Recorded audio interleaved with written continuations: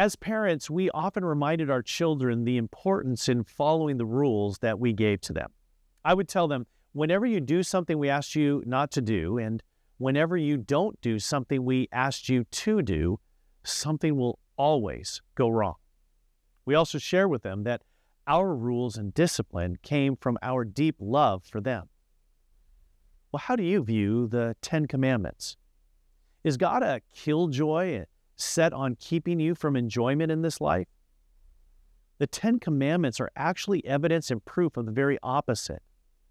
God desires for you to enjoy an abundant life that is full of joy, love, and peace.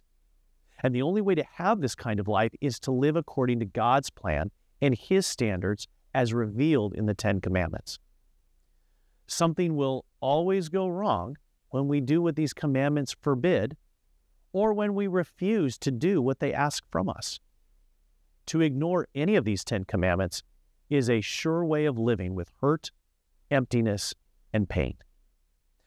This leads us to a difficult truth. Can we do it? As sinners, there is nothing in our reason or strength that can successfully meet the expectations of these Ten Commandments. Seems a bit unfair, doesn't it? God sets a standard called righteousness, yet we can't achieve it? Is God toying with us? Is He setting up an impossible expectation or a foolish pipe dream for this life? No. God in His love and mercy has provided a way for us to have this life.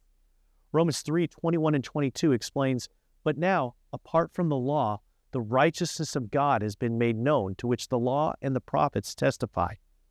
This righteousness is given through faith in Jesus Christ to all who believe."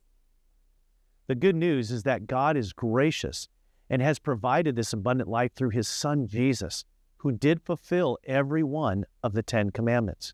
He did what they asked, and He refused to do what they prohibited.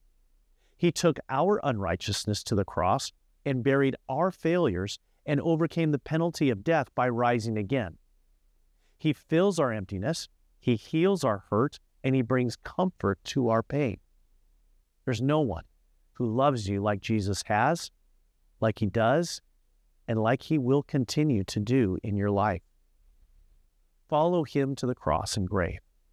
Trust in Him as He transforms your life, and commit to His mission of living life over death. Let's pray. Heavenly Father, we thank You for the gift of life.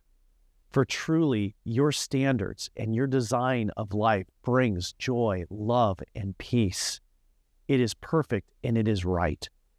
And yet, even though we have broken and not met Your standards, You have provided a righteousness and an abundant life through Your Son, Jesus.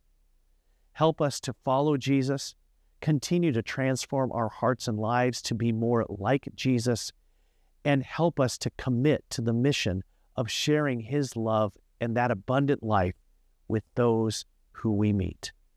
We ask this in Jesus' name. Amen.